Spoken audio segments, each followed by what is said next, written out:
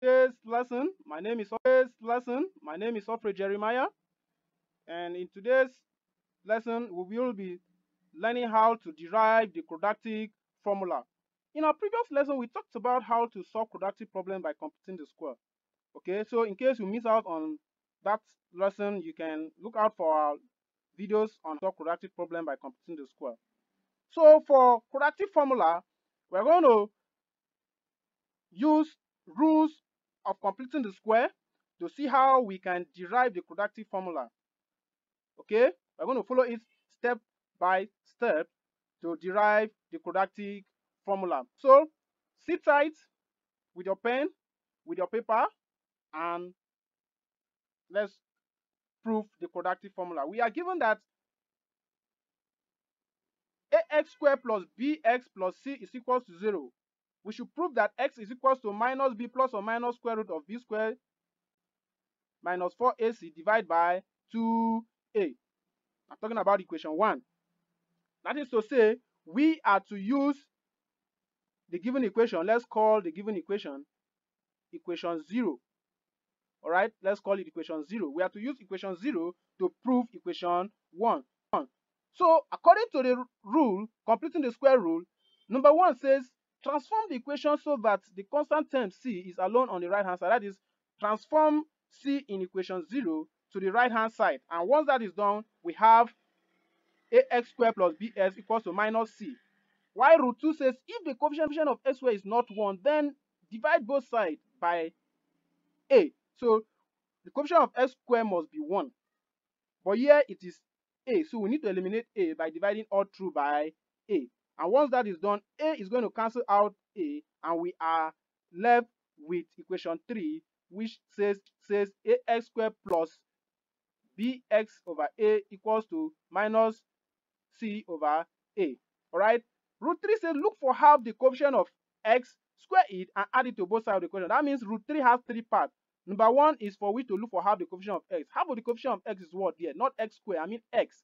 X is what? Is what? B over a. That is the coefficient of x. Half of it means we should multiply it by what? 1 over 2. And once that is done, we are going to have b over 2a. Then the third part, you say we should square it. The third part says we should add it to both sides of the equation. So we have b over 2a. Square it, that means it's going to be square. Alright, and add it to both sides of the equation, and we have equation 4. Alright, so b over 2a all square is added to both sides of equation 4. Equation rule 4 says factor the left side as the square of a binomial. That is to say, we should collect like terms of all the terms that are squared. Alright, and once that is done, we have equation 5. Okay, the right side of equation 5, we have minus c over a, that is from equation 4, and plus b squared over 4a squared. That is to say, b over 2a in equation 4 all square is multiplying by itself. That is to say, b over 2a again times b over 2a. b times b is b squared, 2 times 2 is 4, and a times a is what? 4a squared. That is how we got equation 5. Alright, now we just rearrange equation 5, and once that is equation 6. How do we get equation 6? The denominators for equation 5 there, we have 4a squared and a. Alright, now how do we know if the denominator is 4a squared? We'll go by our LCM that were taught before. Alright, the LCM there, the denominators are 4a squared and a. What are the two of them? We have a. A can divide 4a squared. Once you divide 4a squared, we are left with what? 4a. If you divide itself, we have what? 1. A can still divide 4a. Once it's done, we have what? 4. 4 can divide itself, we have 1. So we have what? 4 times a is equals to what? 4a squared. So that is how we got the denominators of 4a squared in equation 6. Rule 5 says take square root of both sides of the equation. That is to say, we have to square both sides of the equation. And once that is done, you see that 2 can cancel square root. Remember your indices. all right, that once you have square root, same thing as saying y is equals to 1 over 2. And in a case where it is all square, that means 2 is going to cancel 2. All right, so that is how we got equation 7, where 2 is cancelling square root. And you can see also that on the right hand side of equation 7, we have plus or minus.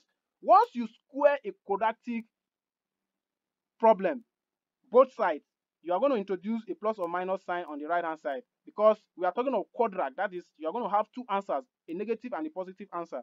Okay, so that's why the plus or minus sign is introduced.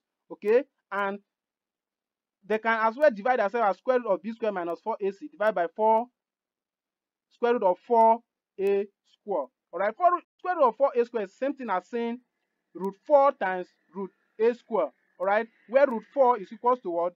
A is equals to 2 rather, and root a square, 2 can cancel 2, we are left with what?